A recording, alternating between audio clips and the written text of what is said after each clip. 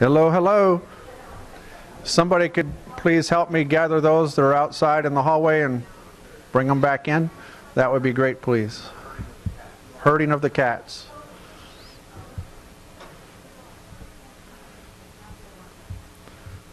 Yakut will start here in just a second.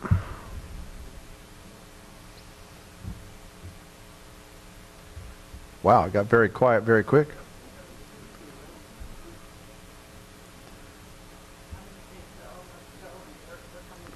Okay, so we're going to go ahead and get going. So this next section is about the courses and the design and things like that. So Yakut's going to drive the slides in this section as well as the closing section. But just like before, we're going to chime in with each other. So the stage is yours. Thank you, Nelson. You can hear me well? Yes. Okay, good. So welcome back after your short break. As Nelson mentioned, this is the section we put together a lot of different topics that we normally spend quite a bit of time when we do our Degrees at Scale symposium. And I understand many of you in the room are my colleagues operating in this same space. So I will try to keep it brief and highlight the things that I think are unique without going into details, and I'm happy to answer questions at the end. Okay, now I am not able to advance my slides, which is great. So let me see if this will advance. You want me to advance? Oh, no, you got it. I got it. I think this will work now. So one of the things that I heard is when movies first invented, folks took their cameras to live theater and then started shooting. And that's how the very first movies were created. And obviously, that expanded the opportunity for folks to benefit from, those actors and stories and whatnot. But as we saw Hollywood or film industry improve over the course of, more than 100 years or whatnot, we now see on the screen the things that are not imaginable, right? The movie industry came to a place where they are not just shooting live acts on the stage. They are making things happen that we hope never actually happen. It took a lot of time, it took a lot of effort, but that's where the industry is. When I look at where we are with online education, I see a combination of both of these approaches. I think, I mentioned earlier, we have 7 distance learning degrees, and they are operating on the premise that the faculty members are not expected to do anything different. We have 15 distance learning capable classrooms where we capture the lectures of these faculty members. I have people in those rooms that are supporting the faculty members. So we are benefiting from the high-end research that our faculty produce without creating a lot of extra work for them. And that's how we have been operating for many, many years.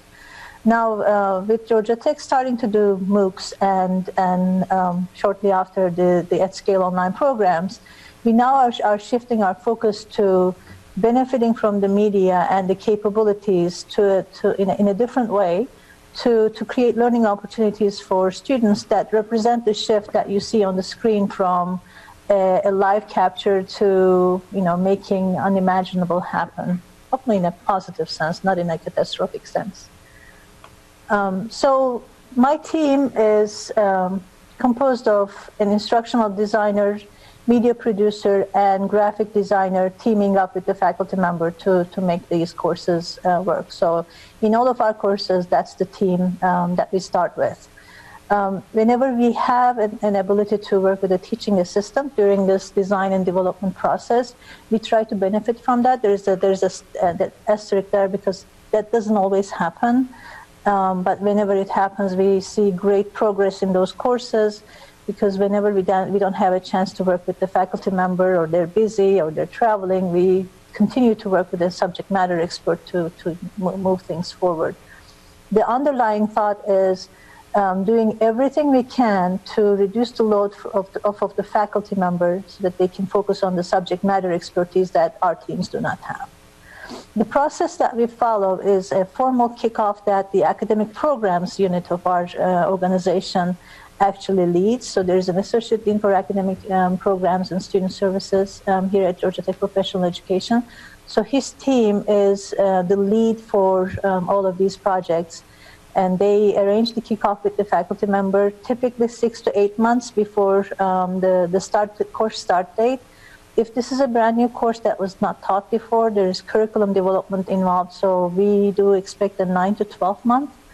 But all of you will know that these are ideal situations, and we always have departures from these ideals. And there are times, unfortunately, that we are trying to create a course as it is being taught. Those are minimal, and we try to minimize those. And the moment we see that that is likely to happen, we raise all sorts of red flags for the postponement of that course. But there are times that we have to do that. We follow a pre-production, post-production, production and post-production process. Now, until I came to this job, these would not be the terminologies that I would use to describe the process, but and I'm trying to shift away from this in this operation. A lot of what we do seems to be impacted by the video production aspect of the course development. So the production is what takes place in the studio. Pre-production is everything before, and post-production is everything else. Pre-production is actually where instructional design happens. So a lot of storyboarding, working with faculty on alignment, course objectives, what technologies to use, what assessments to create, and all sorts of the real design. So Yarku, let me jump in there real quick. It's also Sure. a role that I play and my fellow deans play in staying in touch with the faculty that are in this process. Because the analogy that I use is this is kind of like writing a textbook. You work with the publisher, and the publisher gives you a timeline when the book needs to be due, and you sign a contract and all those other kinds of things. Just stopping in as dean to the faculty member's office, how's it going?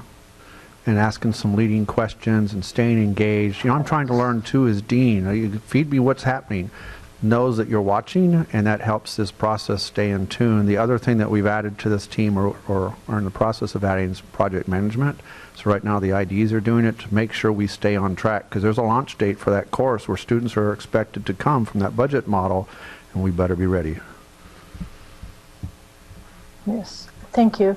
And you all are probably very familiar with the faculty struggles during this design process, because many faculty, and I am one too, really focus on, this is the content that I want to deliver, this is what I want to teach, this is what I want to cover.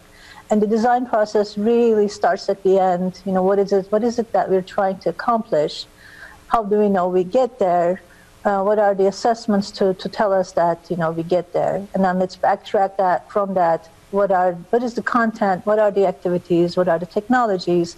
And there's a lot of struggle. And I actually had formal requests from academic program directors to really go with the flow and let the faculty, bring in their content and teach. We do, in fact, do that. We do ask for their existing content, but we try to, because if you start with the content, you will never have alignment. You will end up somewhere else. The alignment really happens if you have the end in mind and go from there. But that is by far the most difficult thing that the faculty try to adjust to. And once they go through the process, they all come out of it and saying, my course is much better, and then, how can I implement these things in other courses? But the process itself can become very painful for them. So one thing that we do at Georgia Tech, and this didn't happen with the computer science program at the start, because Udacity took on a lot of these tasks. But today, our in-house learning, design, and production team does all of our courses on the degree and non-degree side, online courses. As I mentioned before, we have over 40 years of experience in teaching and learning at a distance. The ID team itself has 7 positions. We have an instructional technology team. These are people with ID and production skills stitched together. We have 5 producers, a graphic designer, a digital learning support specialist. And this is the team that primarily works on our at scale and other online programs. There are 20 plus more people in other support roles in my organization, from AV support to people in the classrooms that help faculty with lecture capture activities. So overall, all parts of this organization contribute, but then the real work really happens with the ID and producer and instructional technologist team.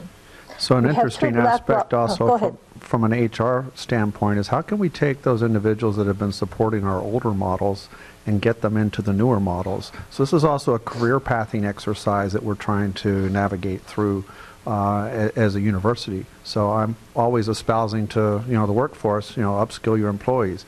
We need to drink our own medicine. Yes, and we will talk about this a little bit at the final section as well. We have 2 black box studios. I'm in one of them. We have one self-service studio, an audio studio, and a studio with a light board that we're constructing, plus 15 distance learning equipped classrooms across campus. So I'm sitting next door to this master control facility.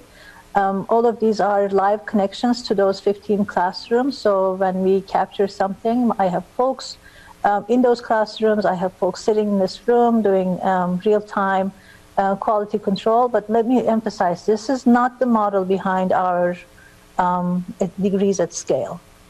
Our degrees at scale is based on this other model. So the gentleman who is sitting there, I'm sitting in that same seat right now, next to a control unit, and then my colleague is sitting there and helping me with that. Too bad you can't see him. So we follow a robust instructional design process before we bring faculty in the studio to capture them. And here is another shot of the studio. This is one of our amazing professors in our Scheller College of Business. A lot of times faculty do want to come to the studio right away, but then we do everything we can to stop that from happening. Because what happens when there are very few times that we have to let that happen, it's a lot of retakes, post-processing, because this is not the place where you can really wing it. You have to come in very prepared to be able to create those tidbits. One thing that we do in the instructional design process, and I think there's a related question in the Slido area about this. In fast-growing fields like cyber or computer science or analytics, one thing that we really try to deliberately do is, what is static information that is going to be able to be out there for 3 or more years versus what is fast changing. We try to make sure that what we capture is going to stand the test of time for a little bit, because otherwise, we're here reproducing the same course over and over again every single time. So we also have an audio booth. This is similar to the audiologist rooms that you see in doctors' offices sometimes, because we don't need to do hit shots for all courses. There are times that we can just be fine with desktop captures. So this is an area that we do use for those kinds of activities. Sometimes it's a quick fix that can be done using a much smaller studio environment with good soundproofing. With just scrap equipment laying around, we were able to put together a self-service studio. We say self-service, but we do give a quick orientation to what's in here. The idea is for faculty members to just use their ID cards to come in here and do either rehearsing or create some video tidbits themselves. This is at a no cost to our faculty members, because everything else is costly, right? When I do this in the studio, there's someone watching me, helping me. We try to create a no-cost solution for faculty if they are interested in these innovative things. And you will see, it has everything. It has the only thing we had to purchase here is that green screen in the back. Everything else was our excess equipment that we were keeping as backup. A teleprompter, an audio mixer, a confidence monitor, and a full desktop setup there for them to use. Our course design and development process is nicely laid out here, and of course it's never pretty like this. I'll be the first one to admit to that. But we basically go through a robust design process where we work with faculty as closely as we can with the time that they can allow us. And then we go into production. And then we have a quality assurance piece where we do the quality reviews for the video content as well as the platform build. I mentioned earlier, we are now operating with the mindset that the very first time the course is offered is still a part of our production process, similar to a beta test. And during that time, the instructional designer that is responsible for the course production stays very close to the course, very close to the faculty member. We monitor course forums as well as the very many channels that the students use to talk about the course. And we try to bring as much of that information as possible to the course design process to make improvements. And as we mentioned before, all courses are scheduled to do refreshes in 3 years, but it varies. There are courses in the computer science program that didn't go through a refresh yet, and there are courses that after the first or second round we had to redo. So there are very few cases of that, but we had to redo it because we weren't really getting what we wanted out of those courses. Copyright is one of our major concerns, just like everybody else, but there are a few nuances that I think I should highlight. As Nelson mentioned, all of our computer science courses are on Udacity, available to the world. Quite a few of our analytics courses are, the content is available on edX. In fact, there is a MicroMasters that feeds into our degree program. There's a pathway from non-credit to credit, and I think we need to highlight that. So 3 of our courses in the analytics degree are bundled together to form what edX calls a MicroMasters. And so all the content for those 3 courses are out there. We teach those courses the same way we teach the degree courses, same faculty, same TAs, same assessments. And then if folks finish one of those courses and then get admitted to the degree through the proper channels of Georgia Tech, they have an ability to bring those courses to their record through an advanced standing process. So I highlight this because what this means is our content is not necessarily behind closed doors.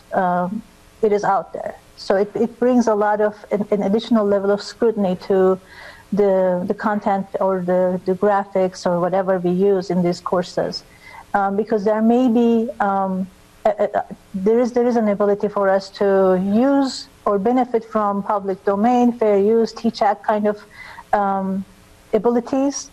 But it only happens if you are behind password protection and you're able to do this for the duration of a semester, and then students do not have access to that content anymore. If your content is out there like we do, and then once students have access to it, they have perpetual access to their edX courses and edX content. We have to be very careful with what we record and what we use in those courses. We had different approaches to this. We made it the primary responsibility of the instructional designer. Then we said maybe it's primary responsibility of the graphic designer. But then we always found, hiccups, right? We found later on that things that we should have caught in the beginning, and we missed those things. Now it is everybody's responsibility to be very mindful of copyright, just like accessibility. So all course team members need to be looking out for the use of what seems to be copyrighted material, and ask questions. And there are times that we have to go back to courses that we produced and then make tweaks because we identified some copyright concerns.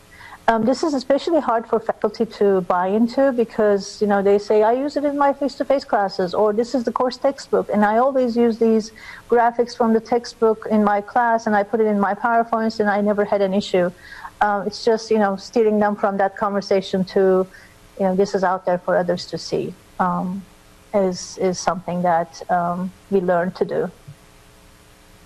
Quality is a big aspect of our conversations. Just like many of you do, we follow a quality rubric, which is Quality Matters, and I know the SUNY system has its own very robust OSCAR rubric. We use the rubric in the creation of the templates that we use for course design and delivery. We also use it to assist us in the non-credit space, the continuing and professional ed rubric standards. University System of Georgia is a Quality Matters institution, so we are all under the umbrella of the same quality, quality rubric and peer review process. I think we can do better here. A lot of times we are in such fast production process that there is little time to pause and look at what we do. And that's one of the reasons why that first run of the course is so important. The beta test is so important for us to catch some of those things. And then our technology environment is so complex, and I'll mention that in a few slides later. It's easy to make mistakes. So I constantly think about ways to maybe dedicate, an individual resource to just looking at quality, but I don't have that luxury right now. In addition to obviously using rubrics, as accredited institutions, we do things, we have to do things to make sure that the quality of delivery, independent of the modality, is equivalent. So the quality of the end of course grades, same faculty members, same experience. I mean, we do all those things. But I want to go back to the conversation in the morning. One thing that I think, surprisingly positive is the quality of our students. Having, VPs or chief technology officers in your cohort, having people with, 20 plus years of experience and bringing all that knowledge and experience to the course discussions. These things have a lot of bearing on quality. The kind of conversations that take place in our Piazza forums, that's the tool that we use in our online courses, is incredible. I mean, I think one of our faculty members was saying, it's 6 weeks into the class and I have 10,000 posts in the Piazza forum. So, and it also makes TAs essential to the process because somebody needs to watch those conversations. A lot of times we need to do some, what does this look like? Especially for faculty members who've never done this before. We need to provide them some examples, and I don't think those examples are very useful to the audience there. But just to show you, this is one of the OMSCS courses. Dr. Leo Mark, who is our associate dean here at GTPE, and this is the Udacity environment. We also have an edX example here. The idea is the same. There's content, text-based content. There's videos, and then there are activities related to each video. So one thing that we try to do is there's not a video in these courses longer than 15 minutes. We try to keep it at 6 minutes. But then sometimes it's just not happening. So, but no more than 15 minutes. And there is always an interactive activity about the video that they watch. All of our videos are captioned. We use Kaltura. We're at Kaltura campus. Kaltura has a machine level captioning for everything that you put out there. But then for the at scale programs, we also do a human level captioning. So these are sent out for a human being to caption the videos. So those are the typical examples, and we have more futuristic, more innovative, and somehow, to some extent, examples that make us really excited. So this is Dr. Ashok Goel. He created an AI TA, I think 2 years ago now, named Jill Watson in one of his classes. This is a Chronicle of Higher Education article that highlights the technologies that are going to define higher education in the 21st century, and his work was highlighted. Jill Watson was introduced into this class without anybody knowing that that's a robot, and this was an artificial intelligence class, so it's very fitting. And then students did not know, so the robot passed the Turing test. And since then, Ashok created variations of this TA. As Nelson pointed out earlier, this TA really learns from previous discussion boards and everything that's shared. and then answers questions based on what, in this case, she knows. And then if there's a question that was never asked before, that's when it starts struggling. It's very useful because in a lot of cases, a large amount of discussions that take place in the discussion board are, classroom management types of questions, right? Where do I find this? How do I submit this? Where do I go to do this? What's my grade and whatnot? So they're not necessarily subject matter expertise related questions. They take a lot of time. So solutions like this are promising to take off some of that load and I'll help us scale. And then Ashok is also working on variations of this TA as a research assistant. So how would this look like if somebody does your literature survey for you at the click of a mouse or something? And then how would this benefit us when we talk about student services, advising, career counseling types of activities? So this is a very promising technology that we're excited about. The learner engagement piece in our courses is mainly carried out by the TAs in the direction of faculty. We have a 1 to 50 TA student ratio. The learner engagement, there are variations. It's very hard to standardize what faculty want to do. It shouldn't be a surprise to you. But we recommend real-time office hours, and many of the courses do this. And during these office hours, they either take student questions ahead of time and go through that list of questions. All of these office hours are recorded because we have students all over the world, and we make these available to students. They also hold Q&A sessions ahead of exams or major assignments. And they also do exam debriefs, going over the exam questions to make sure that students understand their mistakes and they don't repeat them again.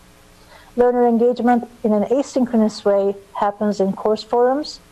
In all of our courses, we have Piazza course forums that are used for subject matter related or otherwise course conversations.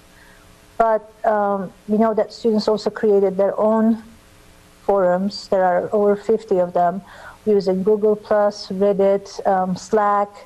Whenever we find an existence of one, we try to keep an eye on them just to be sure that we are holding the pulse of the students and bring that information back to our design process or review process.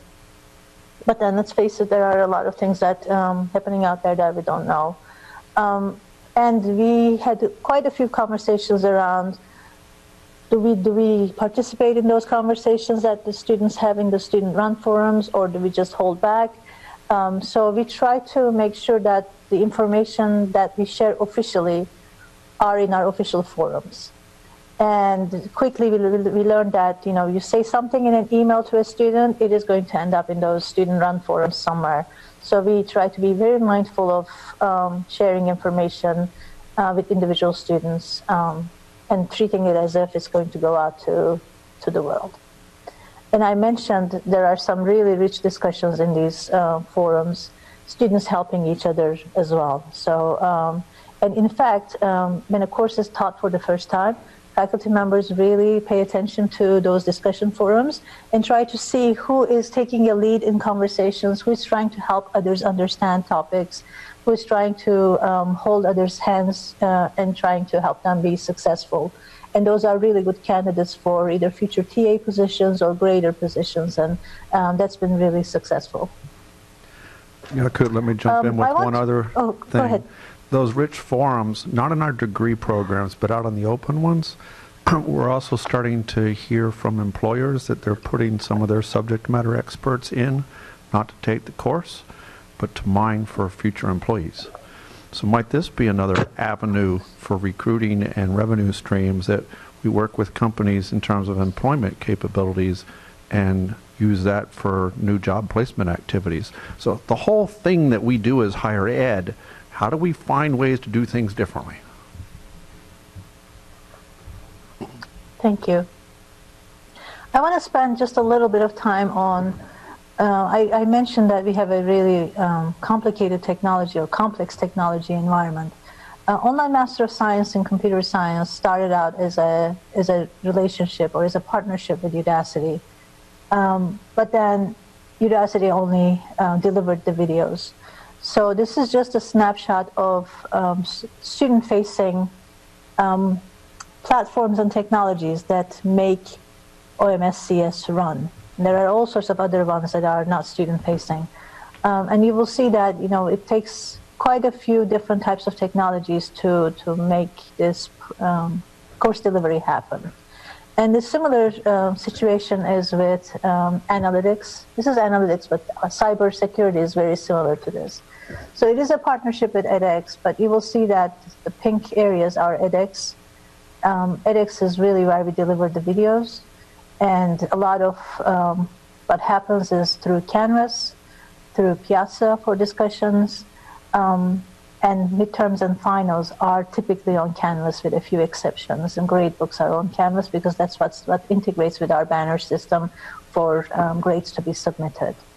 So whenever we offer, so we create a course and then we offer it for the second time. We have to not only copy over the Canvas section, we also have to create an edX section for the videos to be offered. And then that edX section for the MicroMasters classes really has three types of students: an audit student, so open education learner that accesses the course for free, a verified student that needs to be, you know, their identity needs to be verified and they need to take proctored examinations for them to be able to get a certificate, and a degree student. So there's a lot of work that goes into just copying over and making the course available for a second run and making sure that everything works.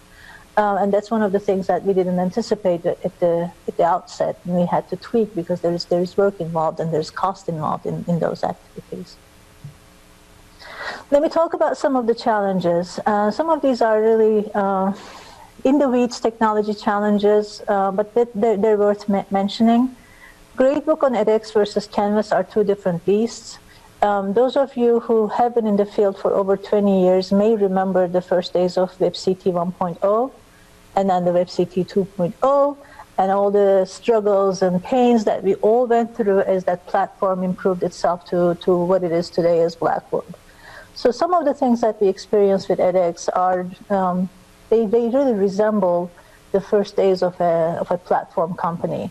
I mean, granted, when edX and Coursera and Udacity started, they really were focusing on the content delivery at scale, right? And then allowing students to take exams at scale without human intervention.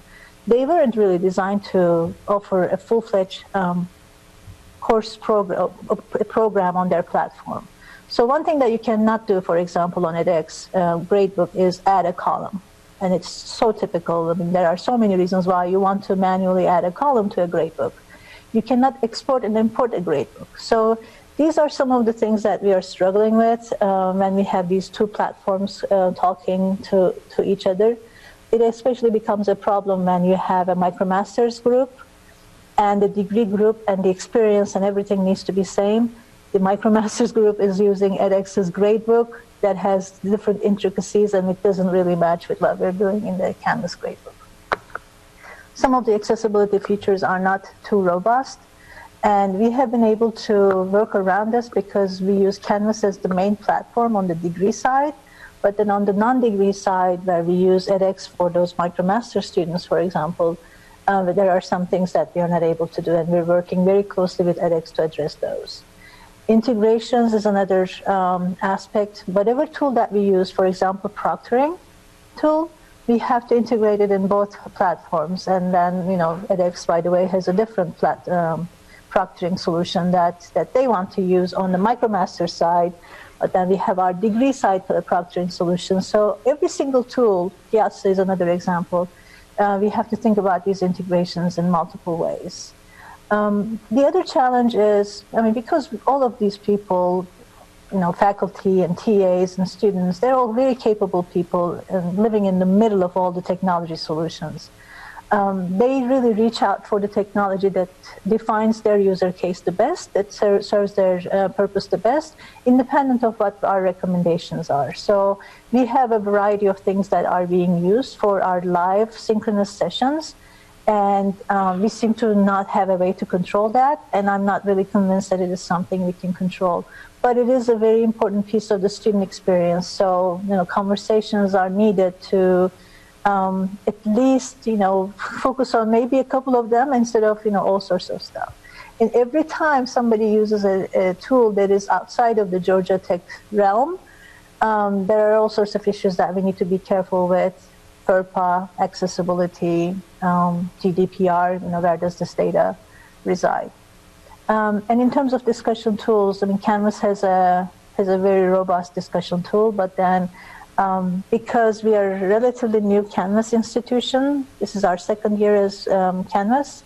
Before that, there was a homegrown Sakai-based learning management system that didn't have a very good forum capability. That's when Georgia Tech faculty adopted Piazza Forum. So that ship is moving really fast, and it's really near impossible to move that ship away from that Piazza C and bring it back to Canvas. But it is, again, one of those cases where integration is important, loading those students into those Piazza forums, and then the ability to remove them when they drop the course, because that's a FERPA issue. So there are some challenges around that. Another challenge we have is, we have multiple programs, multiple shells, there are edX shells and Canvas shells. And then multiple business models. OMSCS business model is a little different than analytics and cyber. One is less than $7,000, the other is less than $10,000. But then increasingly we see faculty and students interested in cross-enrollment. So we have OMSCS courses that are offered. We actually have one course that is offered on all three programs.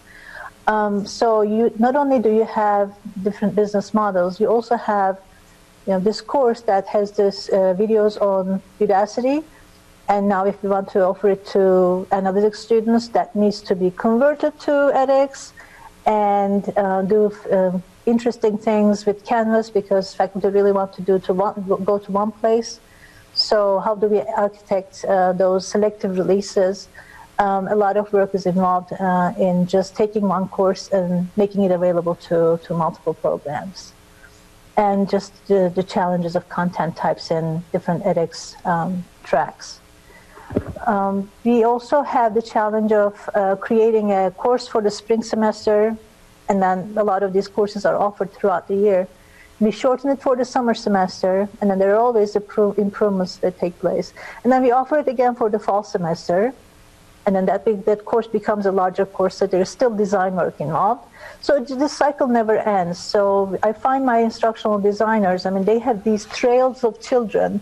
Like, they created a course 2 years ago, and it's still their responsibility, because there's just so much work involved in making these semester-to-semester works happen. We also figured out, or over time discovered, there are things that do not scale from just a pedagogy and andragogy perspective. You really need to rethink your group assignments and peer review. What works for 20, 25 students may not work for these large groups of students. And there are also some favorite things that both faculty and students really like that do not scale. For example, one of our professors implemented a 3 skip days rule in his course. So everybody off the bat gets 3 skip days, meaning, if I cannot submit my homework today, I can submit it tomorrow and use one of my skip days, and I can do this 3 times. Or I know that I have a business trip coming up and I cannot submit my exam, I have 3 skip days. It's a great practice, and residential students love it. Online students loved it too the very first time. But there is nothing in place to keep track of these skip days. So the very first time the course was offered, it had 250 students. TAs used spreadsheets and a lot of times under code. The second time, they decided to do away with the skip days because it just does not scale. And one of the things that we do a lot in online learning is just introducing yourself in a discussion forum the very first week of the course, right? And then you expect people to respond to each other. That just does not work with this many students, and 250, 500 students, it just does not scale. As I mentioned, knowing that students have conversations about our courses, about our faculty, and many social media sites is a challenge to keep an eye out. One of my challenges is attracting and retaining talent in my instructional design and production teams. Atlanta is a very competitive market with so many companies just around us. They have better pay and better career development opportunities, and then career ladders. So we constantly have vacancies. So we have programs being added, and then we have constant vacancies. It's a very hard balance. And then we're a state institution. We have very slow business processes, both on the recruitment side and on the procurement side. There are things that we do want to do and act fast in, and we just cannot do it. And it's been a sore point. So I hope this was a useful introduction, and I'm happy to take some questions. So Yakut, I know you can't see the room, but there was a lot of head nodding taking place through your remarks. So you certainly resonated with many in the room. Yeah. So I want to thank you for that. Two other points I just want to make real quick. One is interoperability, and you heard Yakut talk about those kinds of things with a number of systems that make up these ecosystems to run the programs. We're working now with IMS Global and trying to push for some standard of data interoperability. We would welcome others to join that conversation, because trying to move things around in these systems is a nightmare as they get more complex. Second thing that I would just caution you about, and it's something that may be unique to Georgia Tech, I'm not sure, but has to do with export control. And there's two realms of export control. The one that most people think about is, FAR and DOD, that there's certain knowledge that we have in this country that we're not supposed to export outside. And certainly when we launched cybersecurity, that was one that we spent a lot of time to make sure we were compliant with those aspects. But the second aspect is Commerce Department and denied parties, and whether or not you're teaching somebody cybersecurity or to tie shoes, there are individuals of certain parts of the world that by our government's viewpoint we cannot provide a service. And how do you know if they're in your classes or not? So every enrollment goes through a visual compliance is the name of the software. It's a program from the government to check every enrollment on that database to make sure that we're compliant. So there's a lot of behind the scenes efforts that take place in these things that the average faculty member, and I would even say some of us, have learned about over the years to make sure that we're on the right side of compliance. State authorization was another one that came up. NC Sarah, fortunately, has come along that's solved many of those issues, not all yet. But we live in a very challenged compliance world where some of the rules were from decades ago, where technologies, you scratch your head as why is that still a policy, but it is. So with that, questions? So Yakut, can you see the questions in the Slido, or do you want me to call them out? Because we have a few. No, I think I can. So let's see. Do you leverage the student body to augment your course development teams? For example, use Georgia Tech students to, yes. So we are trying to do that increasingly. We do have very capable graphic design students that we bring in. Georgia Tech does not have a college of education, so we don't really have a pool to choose from in terms of instructional designers. But Georgia State is next door, so at least for the summers we are able to bring interns. And in fact, last year's intern is now a full-time instructional designer on my team. So we do benefit from that.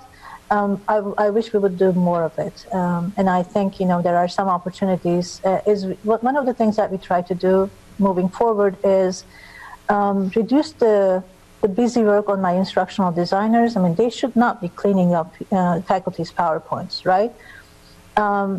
Move them towards a scenario where they're architecting, but they're also looking at data. So bring learning analytics more into the design process. You have a lot of people applauding for that last comment. Graduate students there. So that's one. Did I hear you talking, Nelson, or should I move to the next question? No, I just said you had a lot of people applauding when you said your ideas shouldn't be cleaning up PowerPoints. The room almost came alive. it's easier said than done. Have you had a TA or a grader step away from the course mid-course, and how do you handle that? I'm pretty sure it happened. We don't really have visibility to that. That really is taken care of by the faculty and the TAs. Our student services person, Jennifer Woolley, probably has insights into it because she does the hiring. I'm going to have to find someone to get me that answer. Do you require all courses? Wait a second. I think there was another one that just disappeared. Do you require all courses meet the Quality Matters 85% standard? If so, do you maintain and scale Quality Matters expectations for faculty? So I've been at places where we had a more robust Quality Matters implementation. The nature of our courses and our faculty, I don't think we're at a place where we can do those kinds of peer reviews and courses meeting expectations for 85% of the standard. I'm an academic I'm on the academic advisory board for Quality Matters, so and I know to what extent it can be implemented on a campus. What we have here, we have a course template that is based on Quality Matters rubrics. We have our instructional designers all trained with Quality Matters. And then as we produce these courses, we try to make sure that we follow the standards. So we don't have a proper peer review process that we go through. I don't see other questions on Slido, but it may just be because I'm on the stage and I'm just trying to, quickly read. Is there anything else? Yakut, did you answer questions? Yakut, can you hear me? Yes. Did you answer the question about how many courses does each ID work on at any given time? So that question disappeared. I initially saw it, but it's not here anymore. So that's a tough one to answer. We try to do 2, sometimes 3 new courses. But as I mentioned, these instructional designers have all of these courses that they created in the past, and they have to still do some sort of delivery support. I'm trying to find a way to take that delivery support away from them, but we're not there yet. And there are also times, so the pre-production or the design process is very heavy involvement with the designer. Once the course starts in the production process, that load reduces a little bit, leaving a little bit of time for the designer to work on other things. So there are times that the designer may have 2 courses. There are times that they may have 4 new courses. We try to balance that with the staff that we have. And there's times they may be working on other MOOCs or other kinds of activities that are beyond the degrees at scale. Yeah, it's a combination of degree and non-degree that we try to juggle. Other questions? Oh, thank you. One coming in the audience here in just a second. Okay, so I actually have 2 questions. My first question is, can you talk a little bit about the role of the faculty member during the course if the TA and the graders are working really closely with the students? And then I know that you said that it was considered like an overload. Is there any conversation about it being part of their teaching load? So I'll let the second part of the question for Nelson. The first part of the question, so the faculty member is still the owner of the learning environment. They still make the decisions on, for example, if a certain case is an academic integrity case. So they still call the shots. They also hold weekly meetings with their either head TA or the TA team, depending on how large that team is. Some faculty members do hold those real-time sessions themselves, and students are actually very appreciative of that when that happens because they see the real faculty member involved in the course. And then, I have to tell you, we see variations of this, right? Some faculty members are really dedicated, and they're all in there doing everything. They even read the Reddits and Google Pluses, and they sometimes they panic. They're saying these things about my course. So, but then the minimum that they do is they still make the big decisions in the course. They still hold those meetings with the TAs, make sure that all of those big issues are addressed by the TAs, because ultimately when a student complaint comes up, it goes to the faculty member.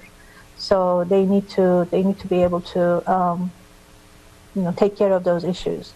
What they don't do is they don't go into each and every discussion board and read all the questions. Their TAs make sure that those big issues are addressed by the faculty member. And they assign the final grades, they submit the grades, they design the assessments. They do receive a lot of help from their TAs, just like the residential courses do, right? But then they are the owners of the assessments and student learning. Does that answer the question? Yes, I would add one other thing to it. The faculty that are most engaged are also finding ways to tie in those discussion and personally who's in them and the companies they represent to the research. And that is a huge win in terms of getting faculty integration in a research institution when you have people from the world's top companies in your classes and you have to write a government grant that requires a letter of endorsement from a company and you have all these people in front of you. That's a great win-win. And so you see faculty stay engaged for those reasons. Plus the conversations are just very rich and they say, I never thought my research could be used that way. And it generates new research questions. So that's a nice mix between the research mission and the education mission in institutions such as ours. Your other question was about should the faculty workload move to be, or should the faculty go into a workload as opposed to an out of workload model. There's the beginnings of those kinds of conversations. When should that happen? How would it happen? What, etc. You got to remember that by faculty vote, this is how the faculty voted for it to take place, and we need to be respectful of that also. At this juncture, I'm happy that I'm seeing the learning from these kinds of spaces impact our residential classrooms, and so that all students being served by Georgia Tech are getting the benefits and fruits of what it is that we're learning. And I think for right now, I'm okay with that. At some juncture, we're going to have to wrestle with it. But our original budget model, when we put the first computer science one together, said that in 3 years, the tenure track faculty would no longer be teaching because they'd lose interest. We've not seen a single one lose interest. And that says something else about the richness of this fora and how it ties in with their day-to-day activities and really their passion and drive to want to serve students. And that's a great thing to see also. So we got to find the right incentive mechanisms, the right methodologies to make sure that that happens. But at the end of the day, the focus should be on the learner. And are we making sure they're getting the best possible outcomes from the resources that we put in front of them? And then we figure out things on the back end. So following up with the faculty and the workload, and you've been in this online distance space for 40 years. This is just a not personally, but yes. Correct. Sorry. The institution has. Yeah. And this is a slightly different space in there. How does faculty members' participation in the scale or not scale impact their APT, and how is it viewed in their the escalation through the ranks? Yeah, so we just had a very interesting conversation across the deans just this week because we're nearing the end of that annual cycle of RPT and whatnot. And the conversation was about how at the provost and dean's level the role of teaching is playing a more important role, and how do we carry that message down into the ranks of the early parts of that tenure process or promotion process to make sure that the faculty are having the same weights. It's easy, or the outside perception is it's a checkbox. You must be doing well, check. What else have you done for me lately? But it's becoming significant. And when we see faculty members such as the Jill Watson tying these things together with research activities, that's what our faculty should be doing. They have the abilities to also include non-credit teaching in their dossier and CVs. We have the same kind of access to course evaluations and whatnot that you typically see in a standard credit side of the house. We're trying to make these things that if we're really going to be deliberate in our innovation for a lifetime education, all education that faculty do should be part of their CV and their mission space, and that includes individual mentorship of doctoral students all the way down to any other form. And so one of the interesting aspects of that report is new educational products. And we're a firm believer that this may be a new educational product, quote unquote, in the sense of its business model and cost structure, But we really believe that there has to be something else besides grad certificates, degrees, non-credit, which really I don't like the term because non is a non-starter. How do we find new journey pathways and recognition for individuals? So, there's a lot of work that you're doing in terms of micro-credentialing and badges and other kinds of things. Lumina has a great study going on in terms of all the different credentials that are out there, and it's a plethora of stuff. How do we find ways where the world in which we work recognizes the quality of whatever credential it is that we want to issue, and we have those kinds of recognitions for what it is that people do? But it should be part of what faculty are judged upon. So, go ahead, Yakut. Watching the time. Kim, I was just trying to be mindful of the time. Should we continue with the rest of the presentation and then take some more questions? Yes. Yep. Good idea. And I think, Yakut, Okay. some of these we can go through very fast because some have been Yes. comments we've already made. Yes, yes. So this final section, we wanted to spend some time talking